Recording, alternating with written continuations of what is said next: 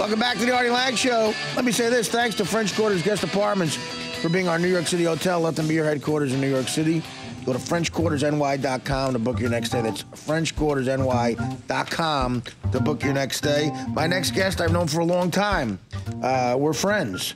And she used to work for the New York Post. That's when I met her, and she was always kind to me there. And she hosts a podcast, News Whore, now, which I'm going to be a guest on. We're taping it tomorrow. Yep, I'm really excited. I can't wait. Here's Mandy Stadtmiller. Hi. What's up, Mandy? How you doing? Hello. So you are keeping the sunglasses off. Yeah, no, for you. That's just for the hot chicks. Exactly. For the ladies, I like to let them see my... Stare into my eyes. My hazel eyes. Yeah. What the? So now what did you just said that somebody found some critic found Courtney Love's phone in a cab? What Frank Bruni from the Times tweeted today and said, "I found what is clearly Courtney Love's phone in my cab. Does anyone know how I can get it back to her?" That's hilarious. Yeah. So there was a whole New York Magazine piece about the tweets back and forth, and it kind of seems like the most genius coordinated publicity stunt of all time. Absolutely, right? It does, yeah. Because that's what I'm always thinking about, like the game behind the game. Right. How do you know, whenever, I just finished your book, and so even with something like Joe Buck or Kanye and Swift at the MTV. Like, I'm always like, is that really, you know what I mean? Well, that's how you think. You're the ultimate New York cynic, which is a compliment. Thanks. Yeah, I mean, you're the ultimate because you work in the media and in the Post, and then, you've seen it all, so you're trying to figure out the angle, right? I guess, yeah. I mean, in a way, well, I think that my first realization that everything had an angle was when I was being given a quote from a movie producer who said, "Now just say this, this movie is going to be huge," says one insider. And it was like, with that, I just realized every insider is the dude. Right. You know what I mean? Says one insider. Right. Yeah. Insiders are the best. He's doing your job. He's writing it verbatim, literally. Totally. You have no freedom at all. Like, say it this way. Well, I mean, I wonder how you know it's Courtney Love's phone, I guess. Well, I mean, I think it was, and I think it was really just one of those true, actual, amazing New York stories, because he was able to figure it out because the text messages kept coming up. He Googled one of the names, and it was something that was so clearly related to her. Really? Yeah, and so I tweeted back at him because Joe Garden, who used to be with The Onion, knows that I'm friends with her. Yeah. And he said, "Just give it to Mandy," And and so I gave the address for xojane.com where I work. And I said, "Drop it off here, we'll get it to her." But I guess immediately her manager had reached out and coordinated. But John Cook from Gawker also immediately tweeted and said, "We'll pay $10,000 for the phone," or whatever, God. right? Oh, God, man. That's the thing. If people would do that. Oh, totally. Well, John Cook is the one who did what they called the Crack Starter campaign to raise money to pay the sketchy drug dealers for the Toronto mayor's crack video. I'm sure. Yeah. Well, let me, what is the legal situation there? If he did pay for that phone and got the phone, could he print? Well, the what's thing on is, that phone legally? Gawker is so much more, I feel like, money rich in terms of their legal liability. They're the ones who ran the Tom Cruise Scientology video. So they just don't care. I mean, they can afford it. I mean, I think it's always they can afford to be sued? Yeah, I think to a certain. I mean, they've been sued a lot. They just don't care. Yeah, they've been sued tons. Gawker has. Now, is it just because the people behind Gawker are richer? I mean, I think Nick Denton's definitely a millionaire, and he's every year it just gets bigger and bigger. I met with From Gawker, or was he originally? Yeah, well, he's got Gawker, he's got Jezebel, he's got Gizmodo. Before he had to kind of get in a brand alignment, they had a Fleshbot. But I think they got sick of the cheap shot that everyone was able to take and say, "Oh yeah, smut purveyor Nick Denton," and he was like, "Well, I'll drop that from the catalog." That's where a lot of money comes from, though. But I'm sure. I don't know though. Fleshbot is kind of.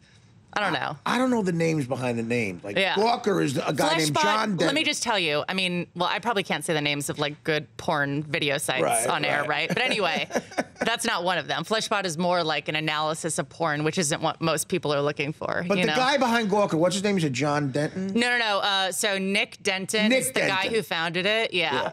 And it just seems like you can make so much money from gossip. TMZ, Walker. It's endless. Like, people are just addicted in this country to what the Kardashians are doing. Yeah, well, I think it's very relaxing. David Beckham's doing. Yeah, right. I've become so screwed up in the head that I now, to relax, will watch TMZ. Like right before I'm going to bed, either that or like the most twisted episode of Law and Order SVU. Right. Like that's my bedtime story. I like Law and Order. So do I. Yeah. One of my, I've told you this before, and I've said this. One of my guilty pleasures has always been Page Six. Yeah, I love it, and that I really. And Richard Johnson's back. Yeah, I know. I saw that. Yeah. I really got into it, back in the day of you there and Richard Johnson, and when I worked for Howard, because Howard would always refer to it. Yeah. So I would come into Howard. My day was always like I'd get a coffee, and I would go to Page Six and see what was there because Howard referred to it a lot. Right. So and I got addicted to it. I love I'm 46 and I know about Swizz Beats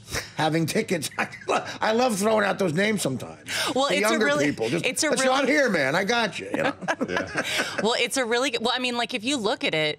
Richard Johnson made Paris Hilton. You know Absolutely, what I mean? Yeah, sure. Yeah. I mean, that was just like, keep dancing on the table naked, honey, and you'll just get more and more famous. Right, and she did. Yeah, except now she's, What's her deal now? Like, I think she's fine, but I mean, her Lifetime show tanked and pretty much demolished the entire marketing budget of that network, as I understand it, or insiders say. Really? Yeah. Yeah, okay. No, but I mean, like, that show did not do well. I'm and sure. Lifetime invested all of their budget into the promotion of Paris's spectacular. Even heard of it. Yeah, it was a couple years ago. Okay. Yeah, and it's just I think because it didn't have, I think because she was trying to do it where she wasn't a joke, where it was more like showing the thoughtful intellectual side or whatever.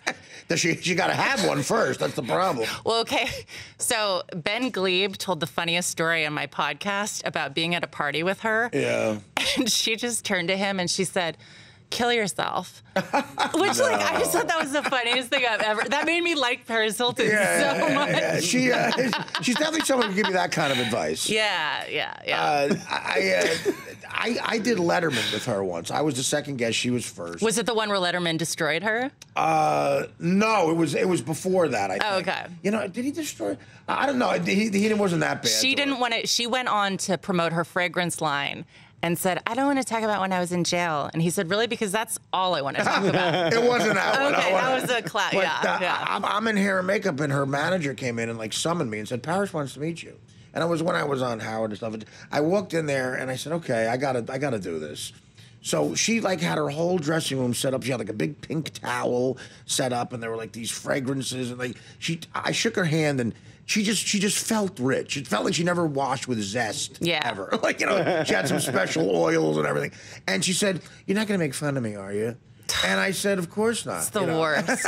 I'm like, and that's the first thing I did when I went out there was my first 5 jokes were about her. I found that I was following her. And I said, "No, I wouldn't do that." He goes, because we have a lot of mutual friends. And she mentioned some guys I know that she knows. I'm like, "Oh, yeah, sure." Ew. So she was trying to do the friendly meet and greet with you to afford herself protection. Look, he wouldn't make fun of me once I've said hi. Right, look, I'm so nice. To me. I'm nice enough to acknowledge your existence. Right. So don't make fun of me. Yeah. I didn't fall for it. Nice. Yeah. So, all right, we got to take a break.